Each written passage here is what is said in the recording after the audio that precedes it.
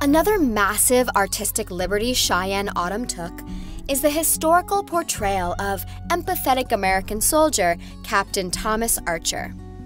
You'd like me to do something about it? Well, sir, I only know what those Cheyenne have gone through. If the people had seen it, they wouldn't have liked it. The people? The Carol Baker character is greatly exaggerated. It is well documented. Quaker school teachers often forced a Christian education to the point of physical and verbal abuse, lashings, and even murder. I don't blame them for being early. You and I know what this means to them, Uncle. The romantic, yet highly dramatized character of Captain Oscar Wessel was a real figure in American history, who hosted a Cheyenne group that surrendered with women and children.